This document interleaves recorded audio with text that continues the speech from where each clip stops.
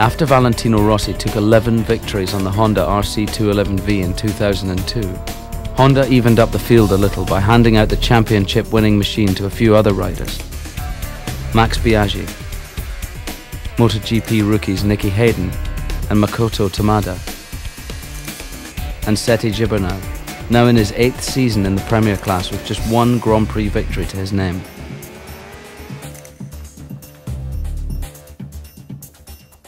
After a difficult 2002 season with the Suzuki 4-stroke, Gibernau and his Telefonica Movistar sponsors made the dream move to a Honda with Fausto Grassini's team.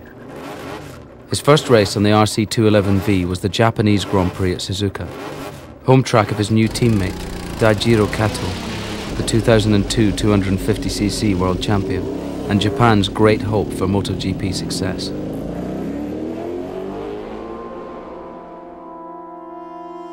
Strange place, Suzuka.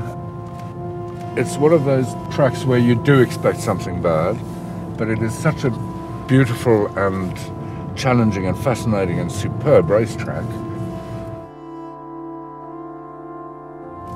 Kato was such a special guy.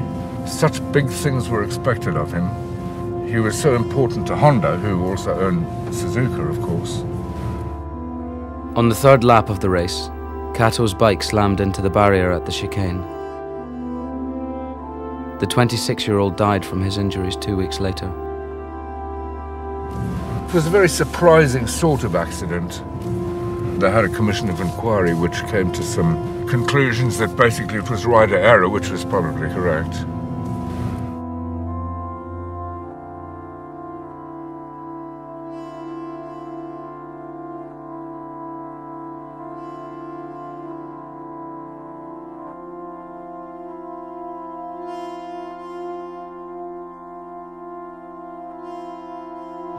The great irony being that the accident happened at a place nobody expected.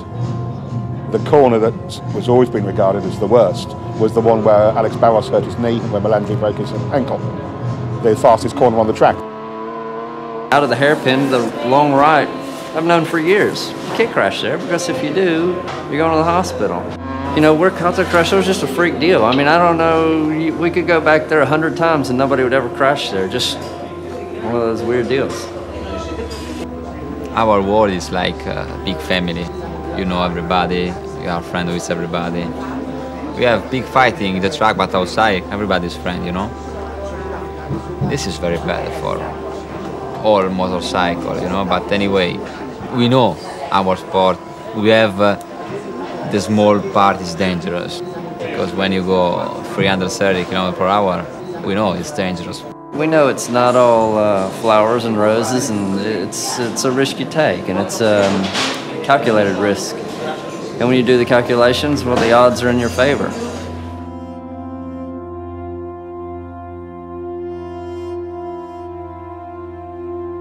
Always everybody say the sport continues, but when you have some moment like this, it's difficult, very difficult.